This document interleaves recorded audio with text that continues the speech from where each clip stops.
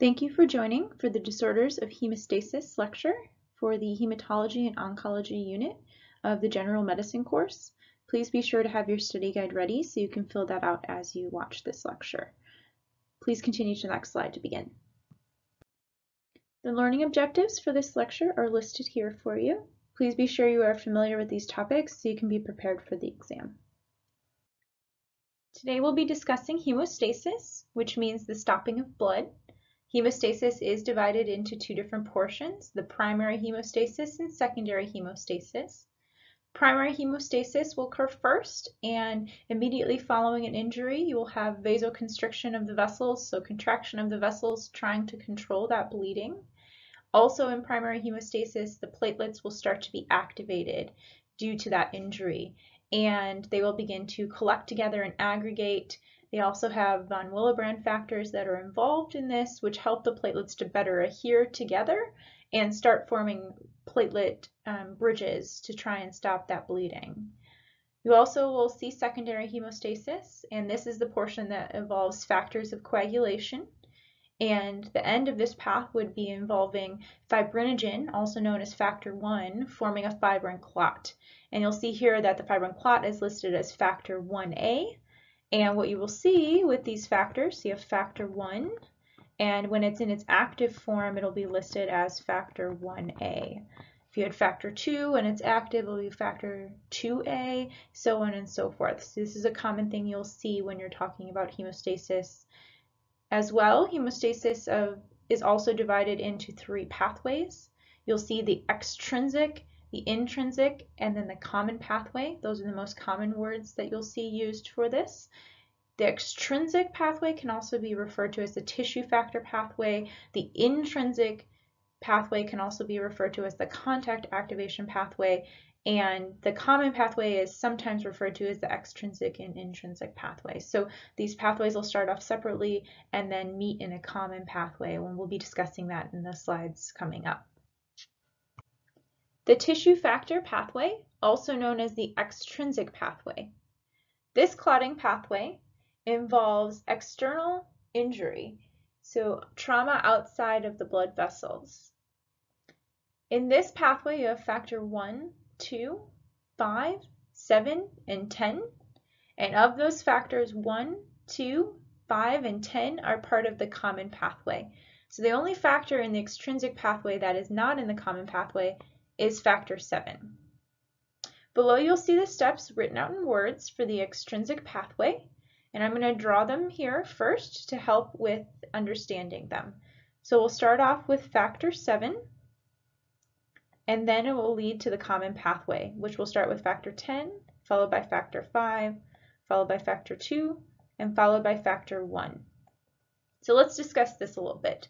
The tissue factor extrinsic pathway is activated by some sort of external injury. So there's injury to the site, and this will cause a collection of tissue factors.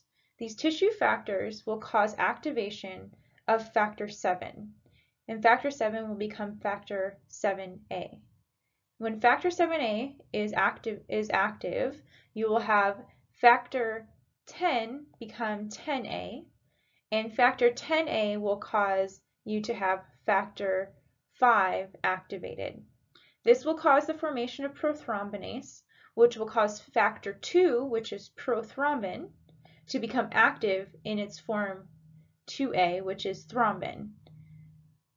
When thrombin is present, it causes fibrinogen, which is factor 1, to become factor 1A, which is the fibrin clot. This system is assessed by the prothrombin time, which is also called the PT. Next, we'll discuss the contact activation pathway, also known as the intrinsic pathway. This pathway involves trauma within the blood vessel to lead to clotting. The factors in this pathway are factor 1, 2, 5, 8, 9, 10, 11, and 12. Again, the common pathway will have factors 1, 2, 5, and 10. So the factors that are only found in the contact activation pathway and not in the common pathway are factors 8, 9, 11, and 12. The steps in the pathway are written out in words for you below, but I will also draw out some of the parts of the pathway. Start with factor 12,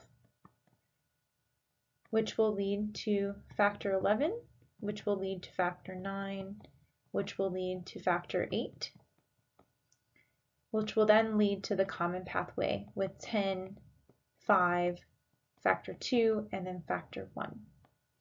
So what happens with this?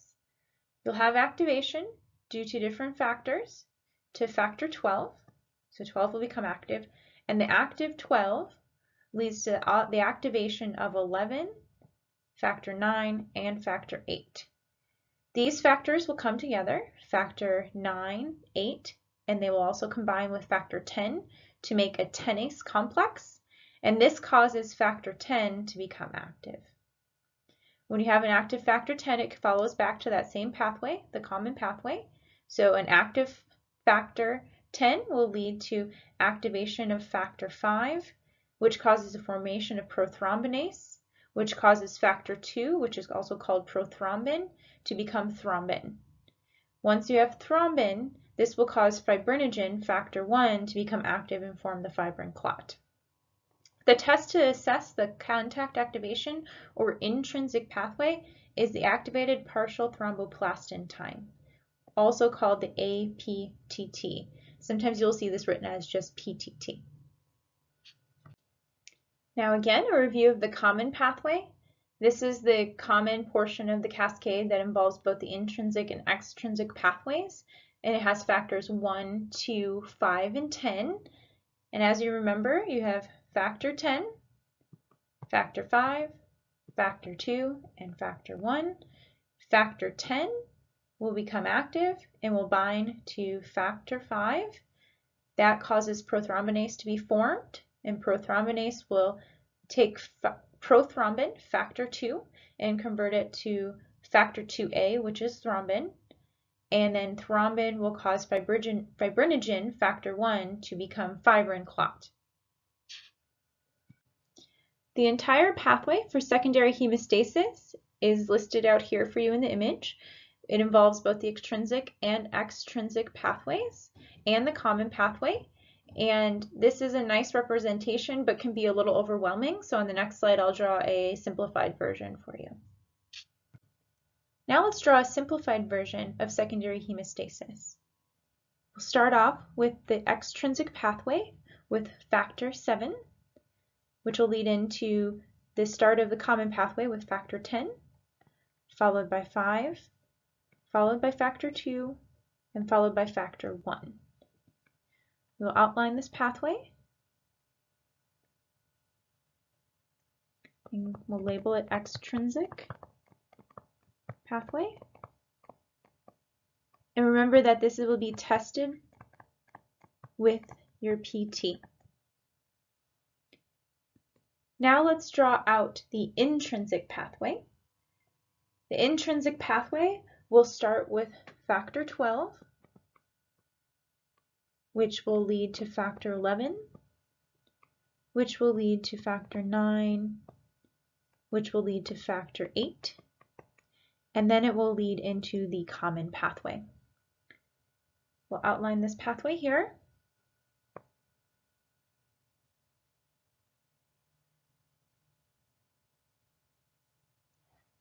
And again, this is the intrinsic pathway,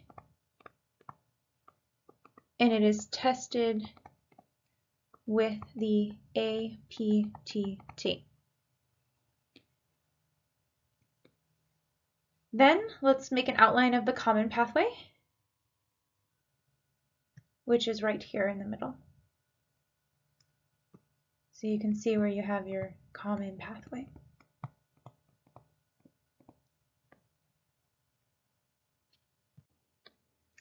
Next, we'll discuss taking a history and performing a physical exam for a patient with a bleeding issue or bleeding disorder. It's important to first look at any past history of bleeding. Important things to keep an eye out for would be things such as bleeding early on as a child or infant, which would suggest a genetic disorder. Bleeding that starts in adulthood would suggest more of an acquired disorder instead of something that is inherited. You also want to make sure that you look for other past history of bleeding.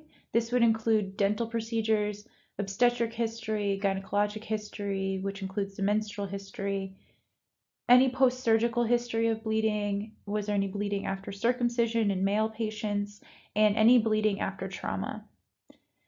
Also in bleeding histories, it's important to take down any history of transfusions and how the patient tolerated those. Looking at family history of bleeding can be important for looking for genetic and inherited disorders. A medication history is very helpful when looking at bleeding because there are many medications that could cause excessive bleeding. The over-the-counter ones that are most common would be your non-steroidal anti-inflammatories or chronic aspirin use. Bleeding can also be seen with SSRIs. This is because serotonin is involved in platelet aggregation. So when they're taking SSRIs, the decreased platelet activation can lead to bleeding. Certain antibiotics may be more prone to bleeding. The most common one would be tobramycin. Chemotherapeutics may lead to bleeding issues, and several herbal products should also be discussed with patients who are presenting with bleeding. Some of these include garlic, ginseng, and the two most common, vitamin E and fish oil. On physical exam, it's important to look for the type of bleeding, and bleeding is generally divided into two different types. Mucocutaneous, meaning the skin or the mucous membranes, and these are more likely to be related to platelet issues, and so these are disorders of primary hemostasis. If you have bleeding of joints or soft tissues, these are more likely to be coagulation factor issues, which are disorders of secondary hemostasis. The laboratory testing for bleeding and clotting disorders includes a platelet count, a prothrombin time or PT, an activated partial thromboplastin time or an APTT, a thrombin time or TT. There's also some specialized studies, which include mixing studies, factor assays, and platelet function analyzer. Platelet count. A normal platelet count is between 150 and 400 microliters. A platelet count less than 150 microliters is considered a thrombocytopenia. Please remember when you're looking at thrombocytopenias, it's really important to make sure you get a peripheral smear or doing a CBC in a sodium citrate tube, which is a blue tube, to rule out a pseudothrombocytopenia, which can be caused by the EDTA that is seen in the normal CBC purple tubes. Prothrombin time, activated partial thromboplastin time, and thrombin time. The prothrombin time, or PT, is used to screen the extrinsic pathway. This is reported as an INR, which is also known as an international normalized ratio, and is used for monitoring patients that are on warfarin, also known as Coumadin. The normal INR for a patient who is anticoagulated with warfarin should be 2 to 3. If the patient has a valve replacement, they should be at 2.5 to 3.5. Activated partial thromboplastin time, APTT. This is used to screen for the intrinsic pathway and is used to look at heparin therapy. If you have an abnormal PTT, it is important to make sure you also do a mixing study as a follow-up, and we'll discuss that on the next slide. Thrombin time, or a TT. This is looking at hypofibrinogenemia or other drugs that could cause problems with clotting. It also will look for fibrin split products, which is seen from different mechanical interference from fibrin polymerization. Mixing studies. If you have a patient with a prolonged APTT, you should do a mixing study. In a mixing study, you take the patient's plasma and mix it with normal plasma in a 1-to-1 ratio. If you have an APTT that corrects with a mixing study, you should be considering a factor deficiency. This is because you have mixed a normal plasma with a plasma that's missing a factor. And because that factor is now replaced by adding the normal plasma, the PTT will correct. If the APTT does not correct with a mixing study, then you should suspect a factor inhibitor. If you replace the patient's plasma with normal plasma, the inhibitor will still be present in the patient's plasma, and therefore it will still inhibit the factors. Therefore, the APTT does not correct. When evaluating a patient for bleeding, you should also consider doing a factor assay. This test actually looks for individual factors in the blood. These will also sometimes be referred to as coagulation factor tests, and they are completed when you have an abnormal PT and or an abnormal APTT, or when you cannot explain bleeding or bruising. There are also special assays for looking at von Willebrand factors, which we'll be discussing shortly. Another test that may be performed for abnormal bleeding or bruising is a platelet function analyzer. This is done for patients that have a bleeding disorder but still have a normal platelet count, normal PT, and a normal PTT. This is used to look at the function of their platelets. This test is also useful in looking at von Willebrand's disease, which we will discuss in the coming slides. It's important to remember with a platelet function analyzer test that the hospital must draw the test right then and there and immediately bring it to the lab so that there isn't any excess to coagulation that occurs. Thrombocytopenia.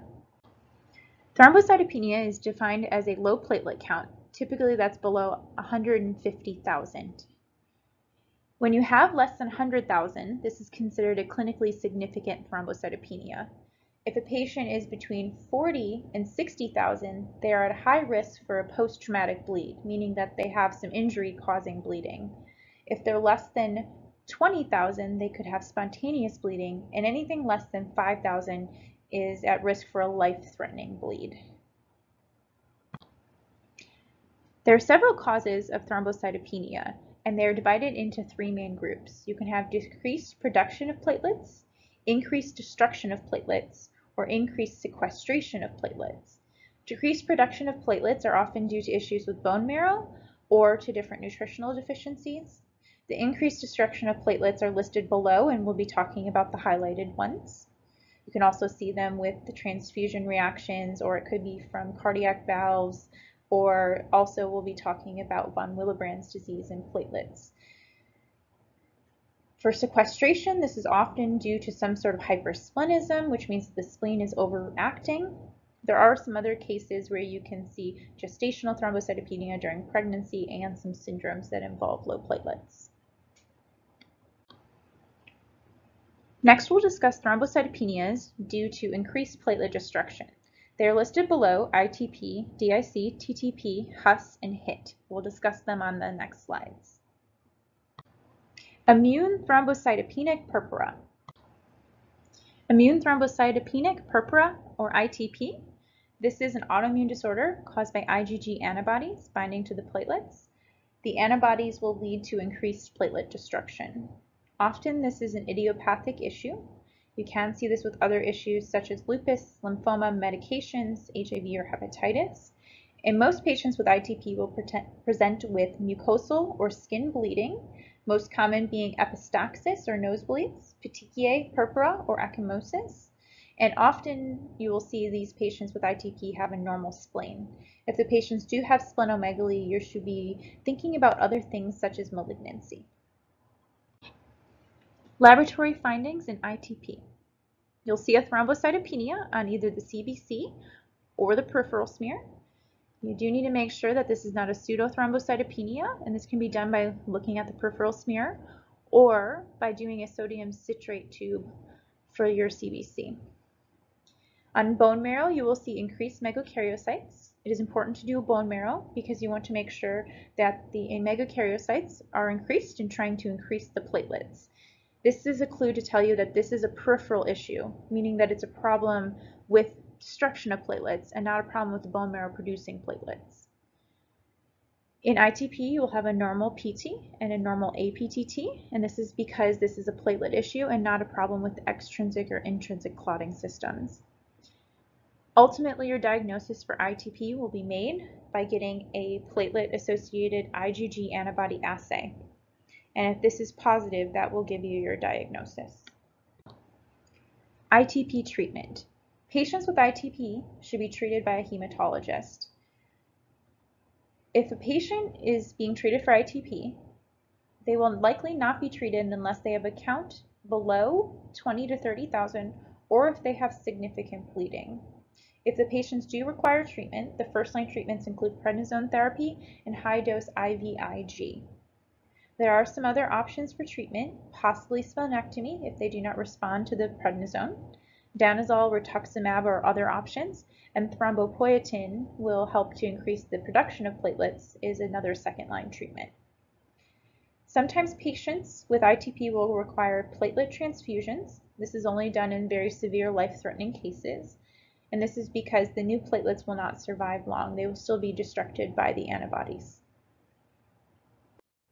Disseminated intravascular coagulation, or DIC. There are three main parts to disseminated intravascular coagulation, or DIC.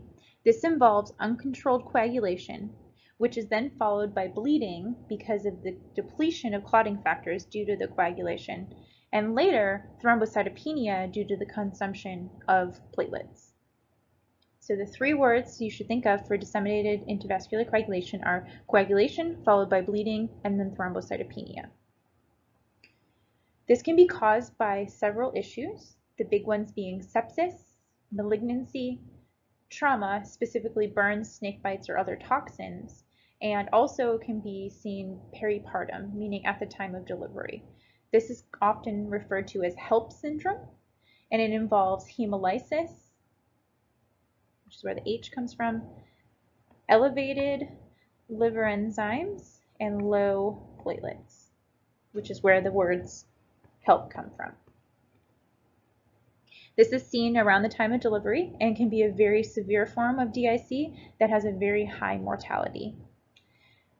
DIC can be very medically challenging because it's really hard to identify because you have both clotting and bleeding. Disseminated intravascular coagulation has clinical features of both bleeding and thrombosis. It's common to see a patient having oozing from a site of a venipuncture or a wound. At the same time, you will also see microvascular thrombosis, which is distal ischemias, which could lead to gangrene. Laboratory findings in DIC. In DIC, you will see thrombocytopenia due to the use of the platelets. You will see decreased fibrinogen levels due to clot formation. Schistocytes will be present in about 10 to 20% of patients, and this is due to hemolysis, which can occur along with DIC. There is prolonged PT and APTT, and this is due to coagulation factors that are being used up when the clots are forming. There's also elevated D-dimer due to clot formation. The treatment for DIC will depend on the underlying cause, and you need to treat that underlying etiology. Specifically for HELP syndrome, which is due to the peripartum clotting and bleeding, this will need to be treated with delivery of the infant. It's very important in DIC treatment to establish a baseline of platelet count, PT, APTT, D-dimer, and fibrinogen. So it's important to look back at previous labs and to continue to compare labs over time. Supportive treatment for DIC includes giving blood products, and this is for very significant bleeding. This can include platelet transfusions, cryoprecipitate, fresh frozen plasma, or packed red blood cells. Thrombotic microangiopathies. This will be TTP and HUS. There are two thrombotic microangiopathies, thrombotic thrombocytopenic purpura, or TTP, and hemolytic uremic syndrome, or HUS. Each is characterized by thrombocytopenia, which is caused by multiple thrombi in the microvasculature, or small vessels. And they also have hemolytic anemia, and this is due to the ripping apart of red blood cells as they work their way through the fibrin networks of these thrombi.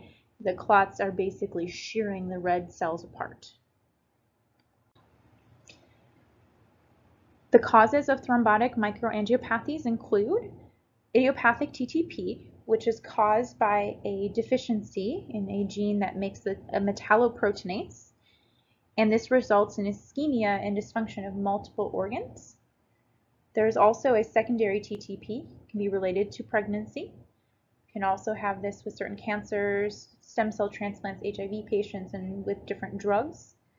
HUS is a little bit different in that it's usually caused by some sort of diarrheal illness, specifically different types of E. coli, and it's especially seen in children.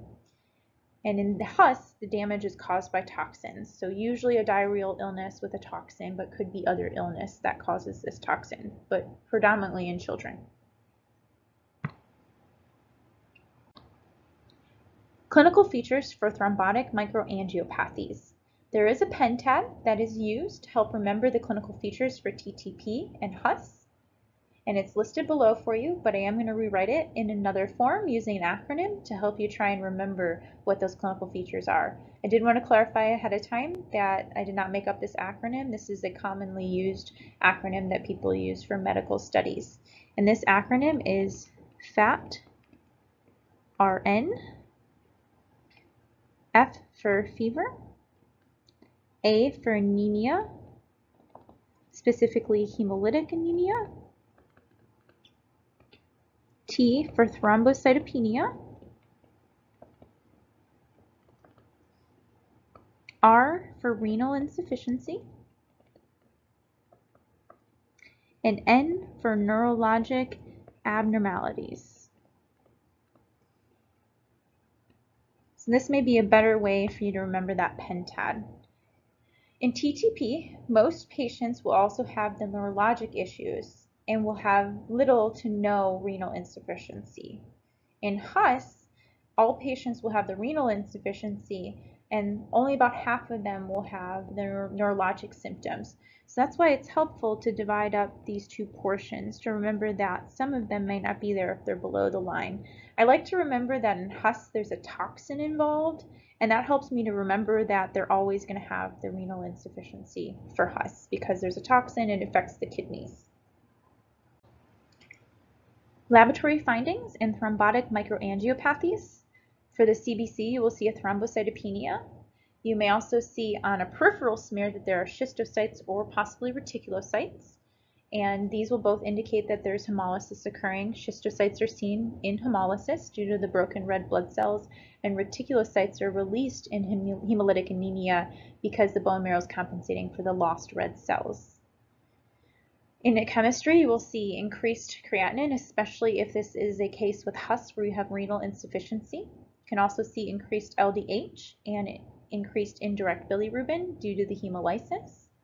You may see hemoglobinemia as well due to the increased hemolysis, or hemoglobinuria, or hemoglobin in the urine due to the increased hemolytic red blood cells. Stool cultures may be positive for E. coli, especially if you're dealing with patients that have HUS. And routine coagulation studies such as PT and APTT will be normal because these patients are having a platelet destruction issue and not a factor issue. Treatment of thrombotic microangiopathies. The first-line treatment of TTP often will involve emergent plasmapheresis, especially if this is an idiopathic TTP, which is caused by the gene mutation. That is because there's antibodies that form in the blood and lead to this formation of clots. So the plasmapheresis will remove those antibodies. Other patients will receive red blood cell transfusions, especially if they have a clinically significant anemia. Patients will also receive hemodialysis if they have significant renal impairment, such as is seen in HUS. Some other second-line treatments could include rituximab, IVIG, corticosteroids, splenectomy, or other chemotherapeutics. A platelet transfusion is contraindicated in patients with thrombotic microangiopathies, and that is because there are all these little microvascular thrombosis, and the platelets would continue to aggregate to that area. It is important to make sure that treatment is done as soon as possible for both TTP and HUS, as there is a 90% mortality if patients are not treated. Heparin-induced thrombocytopenia, or HIT. Heparin-induced thrombocytopenia is a low platelet count that develops within 5 days of being treated with heparin therapy. This occurs because IgG antibodies are made against the platelet factor 4, which is on the platelet. This leads to the destruction of those platelets. The clinical diagnosis of this is more than 50% loss of platelets from their baseline after starting heparin. And the definitive diagnosis is made by a positive platelet factor 4 heparin antibody test. And this is done mostly by ELISA testing. In these patients, after they have started to have the thrombocytopenia and moved into the diagnosis of HIT, they have about a 50% chance of getting a clot within the 30 days after that. So it's very important to watch them closely. Initial treatment will involve discontinuing the heparin. They will have serial duplex Doppler ultrasounds to make sure that they are being checked for blood clots. The patients will be immediately started on a direct thrombin inhibitor, and then they will be later transferred to solely warfarin once they are therapeutic on the warfarin. It's also very important in these patients to monitor their platelet levels closely. Disorders of coagulation factors. These will include von Willebrand's disease and hemophilias. First, we will discuss von Willebrand's disease. Von Willebrand's disease is the most common inherited bleeding disorder, although it still affects a very small amount of the population. And many of those do not have any symptoms, so they don't even know that they have the disorder. Von Willebrand's disease involves a deficiency of the von Willebrand factor, which is involved in primary hemostasis. This will typically present with mucocutaneous bleeding, and that will include things such as menorrhagia, epistaxis, bruising easily, bleeding from the tooth after extractions, or gastrointestinal bleeding. There are three main types of von Willebrand disease, and they are divided into type 1, type 2, and type 3. Type 1 von Willebrand's disease is about 80% of the cases, the majority of the cases, and this is an issue with a quantitative decrease in von Willebrand factor. So there is an actual decrease in von Willebrand factor itself. The von Willebrand factors that are there do function normally, and these patients tend to have mild to moderate bleeding. Type 2 von Willebrand's disease is about 15 to 20% of cases, and this is more of a qualitative issue or a qualitative deficiency. So there's not necessarily a decreased amount of von Willebrand factors, but the von Willebrand factors that are there do not function properly. But type 2 von Willebrand disease is divided further into 2A and 2B, and 2M and 2N. 2A and 2B both have qualitative defects in the actual molecule of the von Willebrand factor itself. And you may also see a thrombocytopenia along with 2B. Type 2M and type 2N von Willebrand disease has an issue with the von Willebrand factors being able to bind.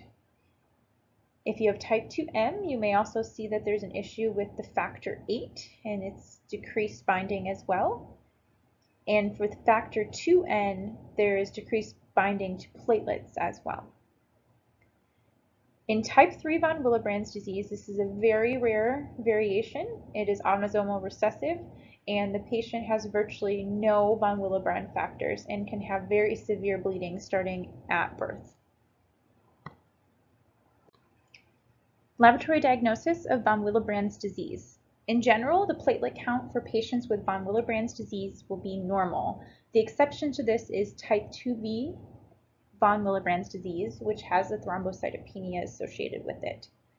The PT and the APTT are generally normal for patients with von Willebrand's disease. The only exception to this is patients with type 2M von Willebrand's disease will also have a deficiency in factor 8. And because of this deficiency in factor 8, they will also have a prolonged APTT.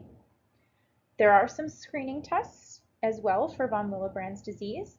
The von Willebrand's factor antigen test will be decreased, as well as the von Willebrand's factor activity test will be decreased. The factor 8 activity will often be decreased, especially in type 2M. And von Willebrand's factor multimer distribution, the multimer is absent in type 3 and decreased or absent in type 2A and type 2B.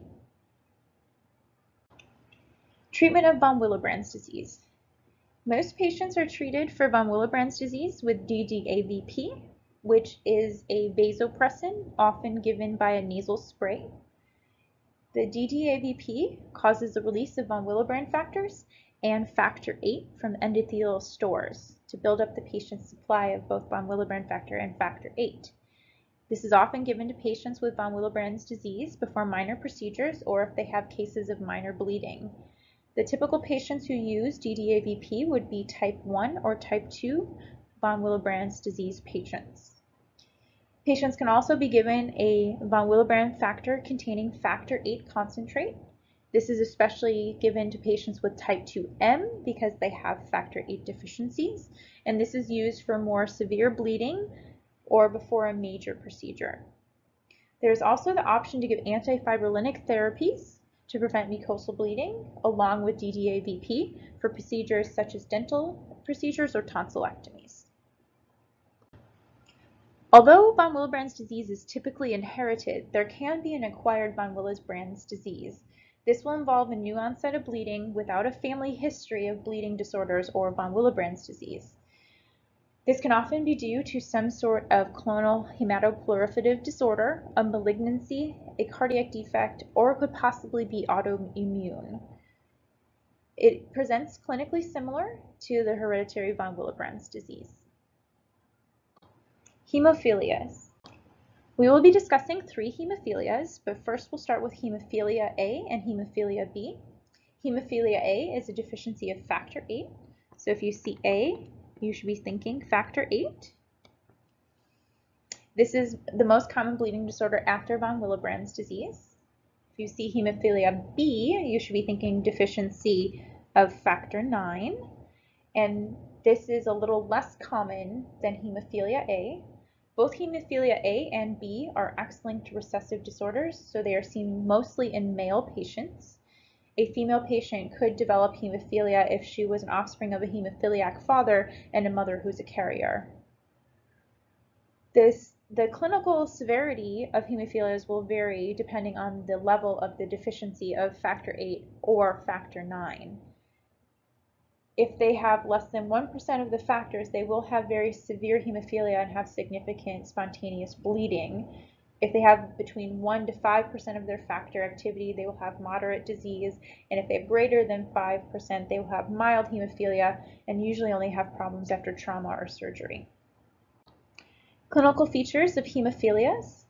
Patients with hemophilia will have bleeding, but it will depend on their severity of disease. As we spoke on the last slide, if they have less than 1% versus 1 to 5% or 5% of factor deficiency will dictate the severity of the disease. You'll first begin to suspect hemophilia in babies, and they may have either severe bleeding on circumcision, or when they are first getting their teeth, they may have severe gum bleeding. If the patients have some sort of trauma, they may have bleeding after that, or it could be after surgery, or they could have bleeding spontaneously. The big diagnostic factors for these patients will be often a spontaneous hemarthrosis or bleeding into a joint, or a muscle hematoma. So if you have a patient with either a spontaneous hemarthrosis or a muscle hematoma in a clinical vignette on an exam, or you see this on a patient, you should be thinking hemophilia. You will also occasionally see some GI bleeding in these patients. Laboratory testing for hemophilias. In hemophilias, you'll have a prolonged APTT. This is because you have a deficiency of either factor VIII or you have a deficiency of factor IX. Both are attested by the intrinsic pathway, which is tested for by the APTT. So it will be prolonged due to the deficiencies. The PT, bleeding times, and fibrinogen levels for patients with hemophilia will all be normal. And if you need a definitive diagnosis, you can do an assay for factor VIII or for factor IX, and it will obviously be low because they have a deficiency. The treatment of hemophilias should be done at a comprehensive hemophilia treatment center. First-line treatment for patients with hemophilia A or hemophilia B will be a factor VIII or a factor IX infusion, and the amount of infusion that they will receive will depend on the severity of their disease. DDAVP, also called desmopressin, which is a vasopressin, can be given either by IV or intranasally for patients with hemophilia A, and this will help to increase the release of factor VIII. Often this is done prior to surgical procedures.